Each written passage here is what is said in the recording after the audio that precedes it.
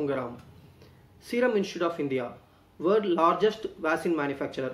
உலகத்திலேயே அதிகமான தடுப்பூசியை கண்டுபிடிக்கிற ஒரு நிறுவனம். கிட்டத்தட்ட 1.5 பில்லியன் தடுப்பூசி வந்து இவங்க தயாரித்து உலக அளவில் வந்து சேல் பண்ணியிருக்காங்க.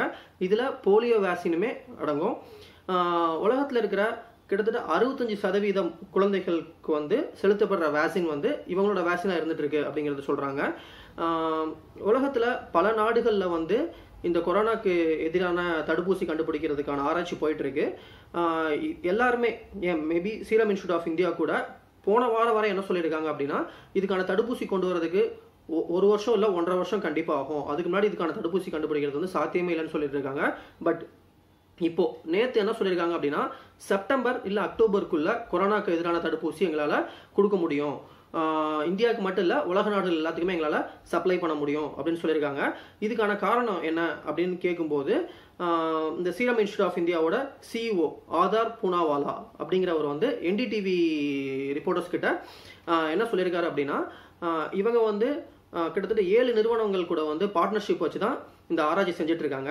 அதில் 2 முக்கியமான நிறுவனம் என்னன்னு பார்த்தீங்கன்னா, அமெரிக்காவோட கோடாஜெனிக்ஸ் அப்படிங்கிற நிறுவனமும் இங்கிலாண்டோட ஆக்ஸ்போர்ட் யூனிவர்சிட்டி அப்படிங்கிற நிறுவனத்து கூட தான் டைப் வச்சிருக்காங்க. இதில் ரீசெண்டாக இங்கிலாண்டோட ஆக்ஸ்போர்ட் யூனிவர்சிட்டியோட டைப் வச்சதுக்கப்புறம் இந்த ரிசர்ச் வந்து ரொம்ப ஸ்பீடாக அடுத்தடுத்த கட்டத்துக்கு இன்க்ரீஸ் ஆகி போயிட்டு இருக்கு அப்படின்னு சொல்கிறாங்க.